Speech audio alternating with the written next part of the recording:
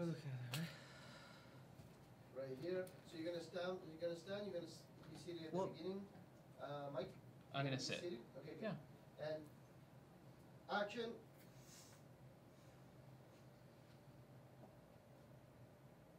Turn it off. Sure.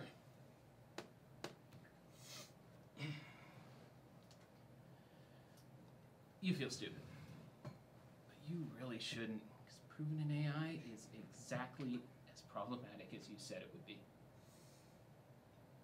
So what was the real test? Yeah. Ava was a rat in a maze, and I gave her one way out. To escape, she would have to use self-awareness, imagination, empathy, sexuality, manipulation, and she did. Just tell me, if that isn't true AI, man, what the fuck is? So my only function was to be someone she could use to escape, huh? Yep. And you didn't select me because I was good at coding, huh? No, man, look, you're okay. You're even So pretty you selected good, me because I was just based on my search engine inputs, right? They showed a good kid. With no family. With a moral compass. And no girlfriend. Did you design her face based on my pornography profile? Shit, dude. Did you? Hey, if a search engine's good for anything, right? Hey man, can I just tell you one thing? The test worked.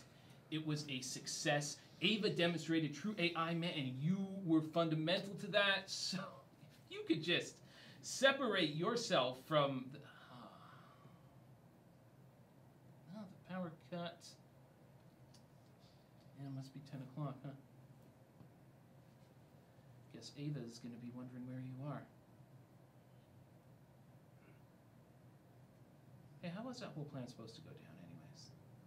So you're gonna get me drunk, steal my key card, reprogram the security protocols, but reprogram it to what? To change the lockdown procedure. So that in the event of a power cut, instead of sealing, all the doors open. Huh. Yeah, well, that might just have worked. Well, we'll have to find out. What do you mean? You see, I figured you were probably watching us during the power cuts. So I already did all of that.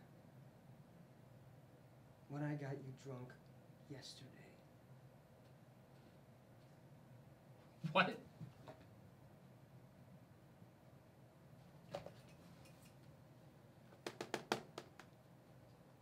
Fuck!